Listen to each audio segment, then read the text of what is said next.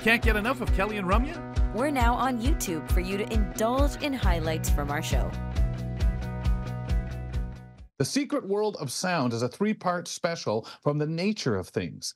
Premiering February 15th, this uses new technology to put sound at center stage, the way we kind of like that, I will say, and tell the untold story of animals' lives using sound. We have our guest joining us today, Dugald Maudsley, writer and executive producer for Secret World of Sound on the program, and joins us here on Kelly and Ramya. Thanks for being with us. Boy, are we excited for this conversation. Great. Good. Me too. Well, let's talk a little bit about the series, the 3 parts. Dugald, tell us first about the special in the sense of, describe it to us, how this will be carried off, and what inspired it. Well, it's kind of unique because normally natural history programs that focus on animals really focus on the pictures, right? We're used to seeing those beautiful images, and we've got those too.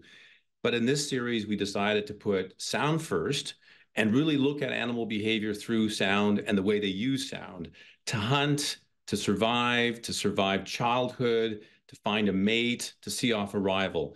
So all of those kind of things are going to be explored across the 3 episodes. And I think what inspired it really was just the idea that, you know, we've looked at animals in so many different ways, but has anybody really dug into sound? And the answer is no, not really, not in this degree. And we also have this technology at our hands that allows us to get inside that world of animal sound in a way that we haven't in the past.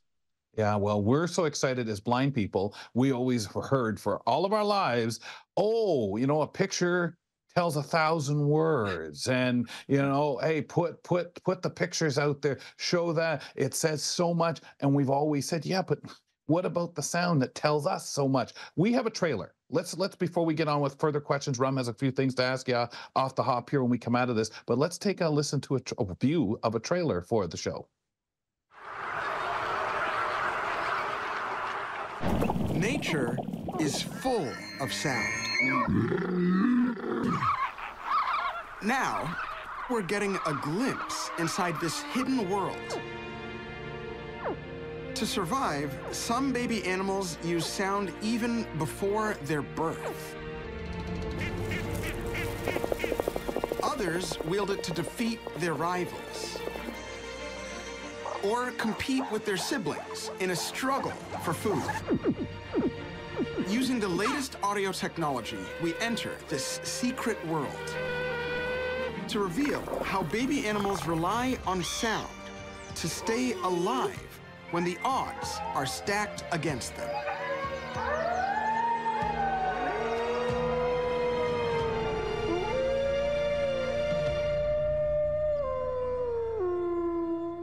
Wow, that was great. That was so good. Oh my goodness. Okay, so I'm like loving this because of course it's sound first, right? And so first of all, it evokes like a lot of feeling and emotion, I think, to hear some of these sounds, and especially in this compilation, the way that we did in the trailer.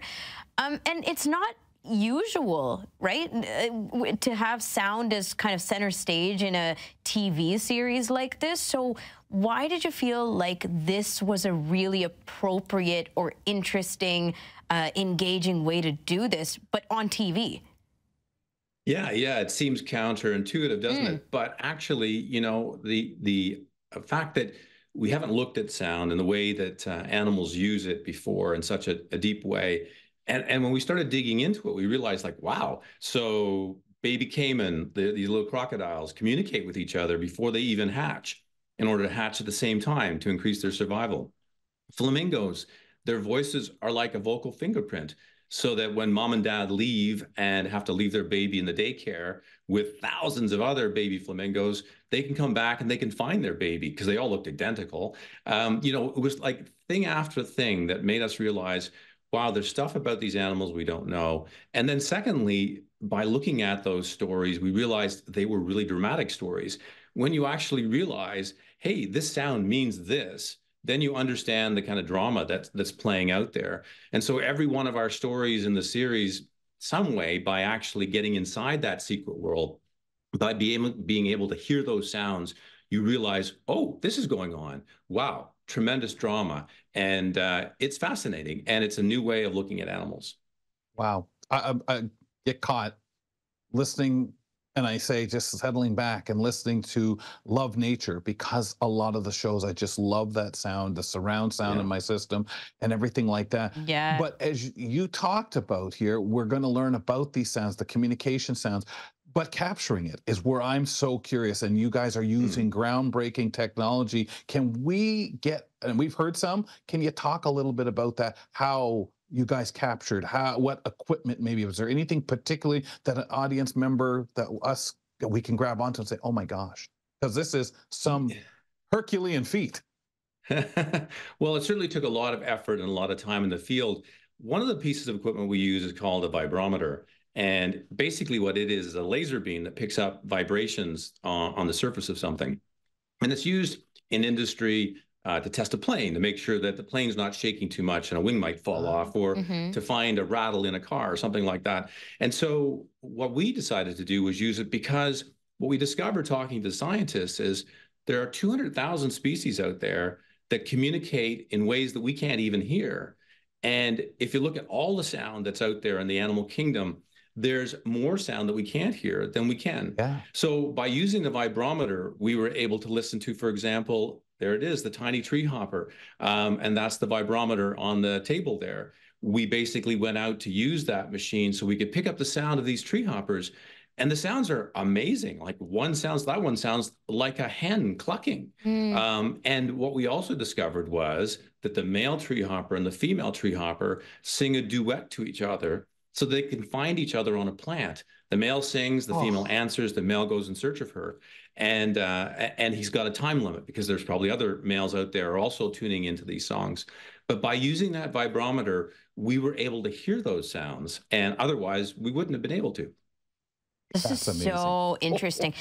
Are there sounds that you're capturing? Like we heard some of the effects of like the waterways and other things like that, right? To give us different understanding of atmosphere of where these animals are as well. Was there anything particularly interesting about capturing sound that isn't necessarily coming from an animal directly? Well, we actually had to get under the water, and what we discovered was that under the water, there are an amazing set of sounds. Like for human beings, we don't think of that. We just think of it almost as being this silent realm. Right.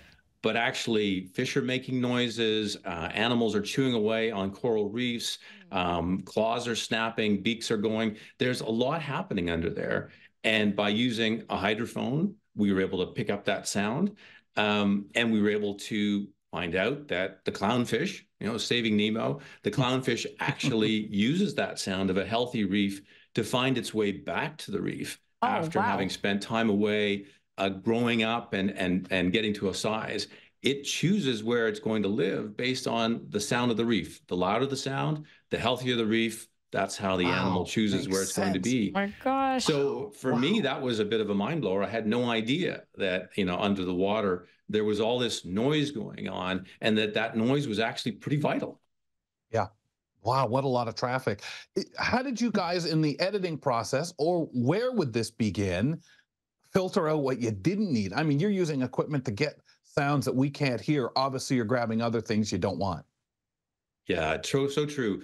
We actually we did this as a co-production with Humblebee Films and Bristol, which is the heart of natural history filmmaking in the world.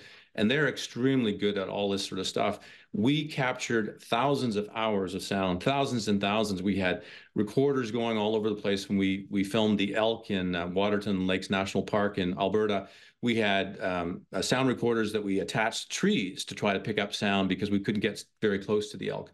So Humblebee had the task of sifting through all of these hours and hours and hours of material, searching for, the bugle of the elk, or the squeaking sound of a fish, or the sound that you saw in the trailer of the caimans, squeaking to each other in the eggs. And then that sound had to be connected up to the pictures that have been shot by a whole other group of talented cameramen. So that process took place over about 1.5 years of constantly track laying, constantly adding sound to the pictures as the directors and the teams and the edit suites cut them. the track layers would put those sounds together. And you'll see when you watch the film, it's quite amazing. There's sound in the foreground, there's sound in the, where the main action is. And if you keep your eye on the background, you'll see that there's all sound is all connected at all of the different levels. So you're really just immersed in this natural history experience, this natural sound experience, which is, really quite amazing, I think. Oh, it sounds amazing. I mean, the trailer alone gave us insight on just the different dynamics, the relationships, the stages of life for these different animals. And first of all, how many animals are being featured here. It's unbelievable having to curate this and take it down to only a 3-part series. It's wild to me that, that in itself is such a project. But I'm very curious about how much of the making of this was for you learning and researching as you go versus things that are already out there that you're just trying to communicate to us this way through sound and in this series? It's a bit of everything because scientists are always out there discovering new things. And so we were keeping an eye on that. So, for example, the plain-fin midshipman, which is a fish that sings off the west coast of Canada and the United States, well, there had been research done about the plain-fin midshipman. We knew a lot about its behavior, but it hadn't been featured before because it's a really difficult fish to film. It does a lot of its activity at night. Okay. So part of the challenge for us was, that's an amazing story about sound. We haven't seen or heard that story before. How do we capture it? And so we had to do that. There were other cases where we uncovered new science as we went. The great gray owl, which we filmed in Alberta, uses amazing hearing to figure out where its prey is. But we never understood how it overcame the way that snow changes sound, because that so dampens sound, but it also bends it, right? It changes where it's coming from. And we all know that quiet sound on a snowy day.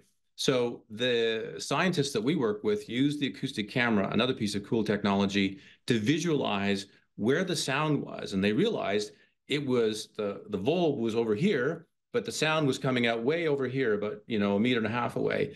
And that the great gray owl was actually reducing the impact that the snow had on sound by getting over top of its prey, where the sound was least affected by the snow. And so that was brand new science just uncovered, and that features in our story about the great gray owl, which is, of course, also an extremely beautiful story, all shot in the winter. But it was that science that allowed us to realize, oh, this is what's going on. This is how it's using its hearing. This is how it gets its prey. So how many of those instances would you say happen in this series, or maybe we don't even get to see it left on the cutting room floor, of scientific discoveries were found things that you guys were doing that maybe others who would have loved to, scientists, doctors, but maybe not necessarily had the funding or whatever reason to investigate? How many of those discoveries do you feel you guys literally had? I think we did pretty well. I mean, the big one for us was the way that sound is being used now to help recover and regenerate reefs. We featured Australia. And, if we hadn't been there to do that story, would that story have been told by other people? Maybe it would.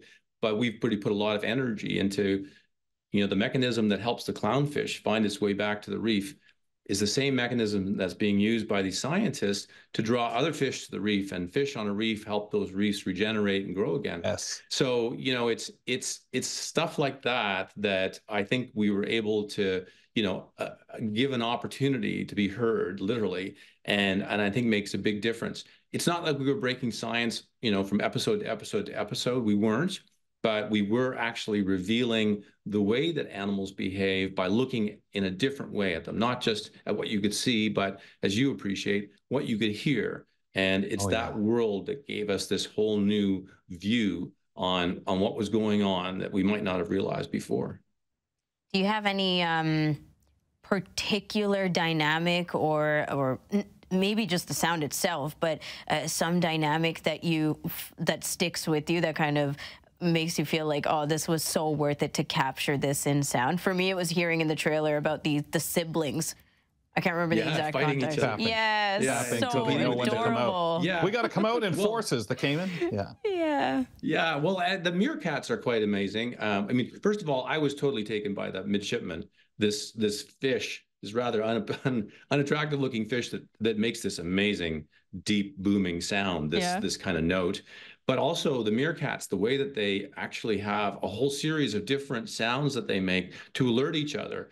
This sound is, there's a predator in the air. This sound is, there's a predator on the ground. This sound is, there's a snake on the ground. Like, to me, that was mind-boggling that these animals could develop and communicate to each other. This is what that means. This is what this means, as a way of staying safe in a very dangerous environment in the Kalahari Desert in Botswana. So that was great. That was an eye opener or an ear opener for me, for sure. Wow, phenomenal. Well, first of all, thank you guys all for putting this together. I am looking so forward to it. Thanks for making time to come on our show today. And hopefully we stir up a lot of interest, at least from those of us who rely so much on hearing, but also the introduction of taking a chance, listening to something like this instead of walking so much with people's eyes. Let your ears do a little of the walking. Thanks a lot. Yeah. Thank you very much. I really appreciate it. That was Dugald Maudsley, writer and executive producer of The Secret World of Sound. This is from The Nature of Things, and it premieres on CBC television on February 15th. You can also find it on CBC Gem. Thanks for watching. You can catch Kelly and Ramya weekdays from 2 to 4 p.m. Eastern on AMI.